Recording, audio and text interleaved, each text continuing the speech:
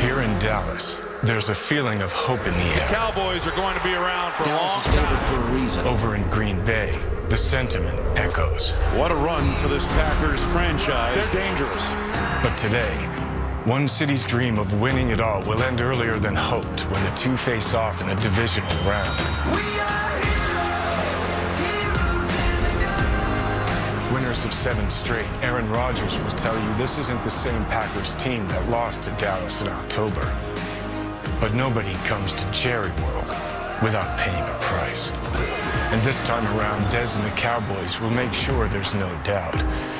Can the dynamic rookie duo help Dallas emerge from the shadows of its past and get to its first NFC championship in more than 2 decades?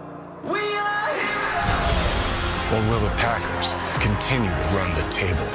Its history, its legacy, and its right now.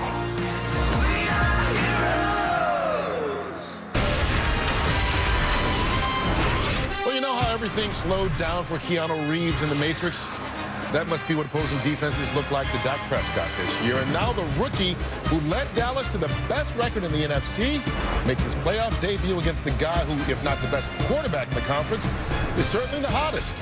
Aaron Rodgers has been on fire, leading his Packers to 7 straight wins, and now they're 1 win away from being 1 win away from another trip to the Super Bowl.